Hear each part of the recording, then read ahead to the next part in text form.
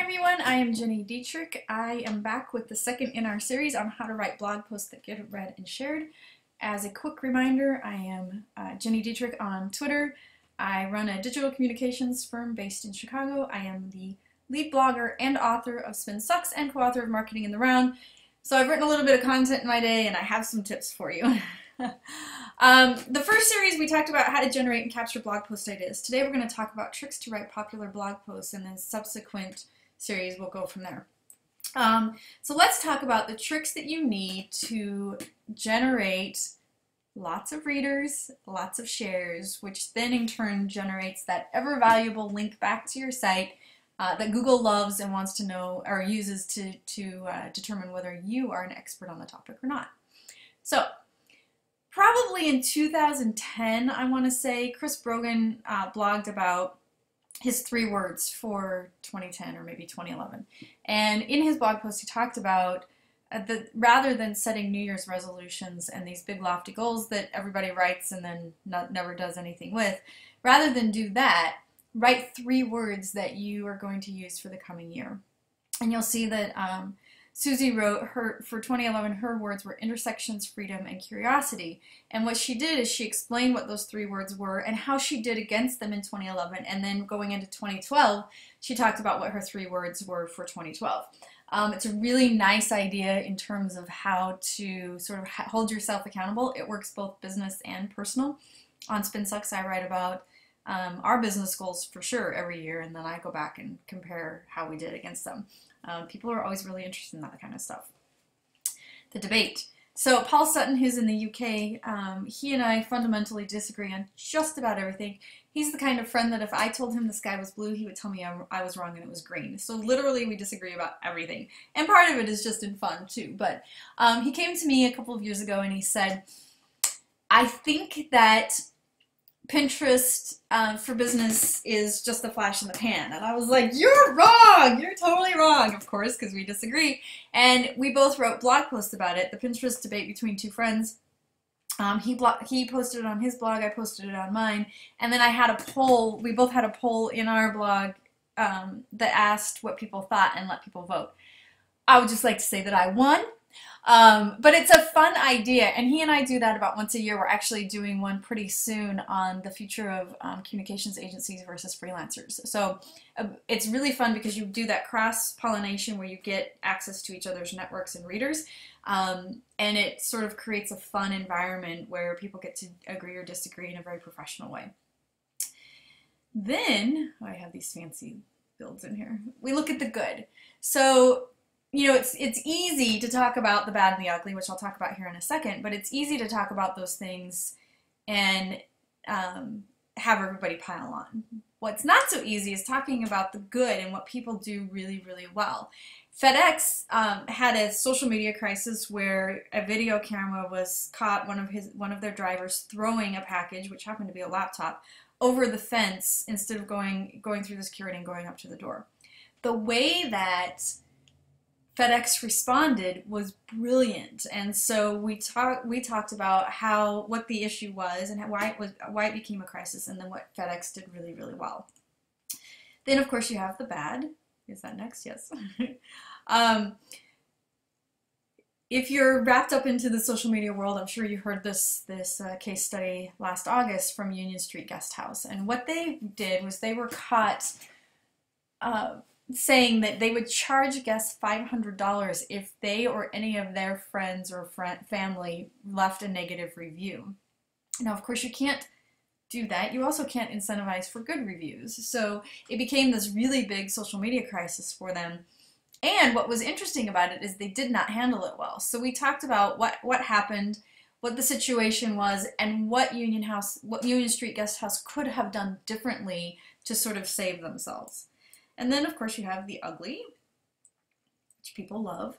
Bob Ledrew, who's in Canada, talked about newsjacking. And there is obviously a really good way to newsjack. When the lights went out in the Superdome during the Super Bowl when it was in New Orleans, Oreo did, and probably everybody knows this case study by now, but Oreo did a phenomenal job of picking up on that trend and saying, oh my gosh, well, you could still dunk in the dark, and here we are, Oreo, the lights will come on soon.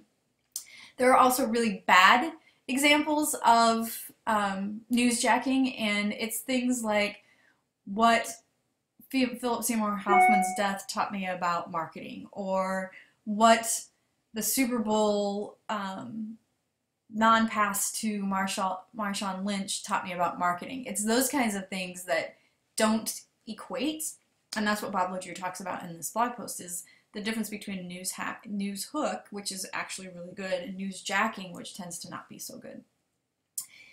Then you have the lists.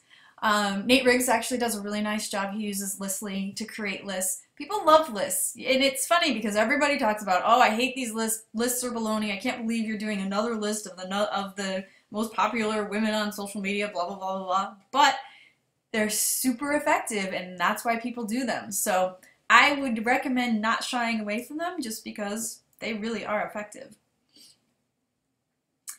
You also can do research-based lists. So Peer-to-Peer Professional Forum looks at the top 10 programs by total gross revenue every year and looks at, okay, so you have the Relay for Life, you have Race for Cure, you have Heart Walk, you have March for Babies, and how much revenue they each generate. So it's a nice list that's based on research versus popularity, which is coming next, that tells you, that talks about, you know, that will help you bring new readers to your blog, because the people who are listed are going to come to your blog and they're going to share it.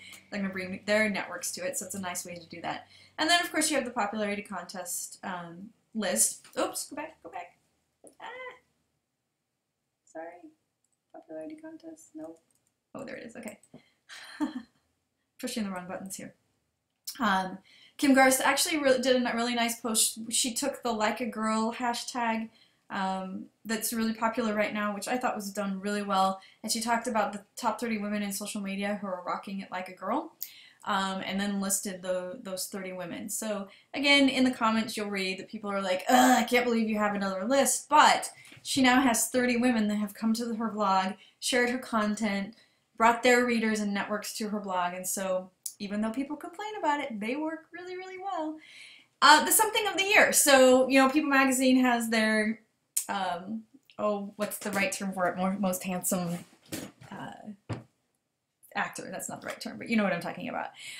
You can look for, you know, the top 99 social media marketing blogs, or you can do the top 10 science researchers in your industry, or the top 10 engineers in your manufacturing facility, or something like that. So think about the Something of the Year that you can give an award to people in order to bring them to your blog to read the content. Book reviews work really, really well. This is Paula Kiger. She wrote a book review. I actually think this is on Spin Sucks, I think. But she does a book review every month. Karina Mania at Nuts About PR also does a nice book review every month. So the trouble with that, of course, is you have to actually read the book to write a book review, but it works really well because, again, the author is going to come to your blog, they're going to read it, they're going to share it, they're going to bring their networks to you, and typically authors have pretty big followings and networks, so it's something that you want to think about. One of the things that we do instead of book reviews is interviews. So we do an author Q&A, simply because I just can't read that many business books. So we actually invite an author to hang out on Spin Sucks for an hour. It's the third Wednesday of every month, I believe. Third Wednesday, yep. And in the comments for an hour, they answer questions from our readers. And so what it does is it really engages our community, but it also brings their community to the comments. And it's sort of like a Twitter chat, but it happens all in real time in the blog comments, and then you have a transcription of it. It's really nice. Livefire allows us to do it, and I really, really enjoy it. Parables, I love what the Paris Review does. They look at authors every quarter, and they really dig deep. So this one on Stephen King, which, by the way, if you're a Stephen King fan, I highly recommend you read this if you've not. It's issue 189. I don't know what the date was. It's a few years ago, but they dig deep into stuff that these authors aren't normally asked. So think about that from your perspective in terms of what kinds of things can you ask industry experts, influencers in your industry that you can dig deep into and ask them the kinds of things that they wouldn't normally be asked, like how do you run your business, or what's it like to work on the manufacturing floor, or you can tell what's top of mind for me right now, or you know, when you're working in the lab with these spoons, what's the access that you have, or something like that. So there's lots of opportunity. Trends, you know, this is another one that everybody complains about and says, ugh, it's November, all the trends are going to come out, but I'm telling you what, it works really, really well. The future of whatever your industry is, trends and predictions for 2016 is something you can do later this year. Look at the kinds of things, I mean, you can make predictions based on your expertise. It doesn't have to be that you're looking into a crystal ball and you know, it's just things that you're seeing that might come about. You know, like for me, I'm looking at this, which is a new social network, Elo, which is new, that sort of has fizzled out. So you can look at those kinds of things and say, well, this is interesting. It might be something that we can look at for the following year. And then you have the Smarty Pants, and Ike Piggott, who's in Alabama, wrote a blog post called The 11 Words Guaranteed to Generate Killer Search Engine Traffic and Clicks. If you'll notice, that phrase is 11 words. And when you click on it, that's all there is. There isn't a blog post with it. So he was a smarty pants in terms of, here are the 11 words guaranteed to generate killer search engine traffic and clicks. And guess what? People clicked on it, and it did generate a ton of traffic. And what it did, I think, for people who didn't already know Ike, is it either made them love him or hate him. I think it's fabulous because I love that kind of sense of humor, but there may be people who don't love that. So you have to think about the kinds of things that you're trying to do as well. And with that, I believe we will move on to get people to share your blog posts, then content hubs from there, and content distribution. I'll see you soon.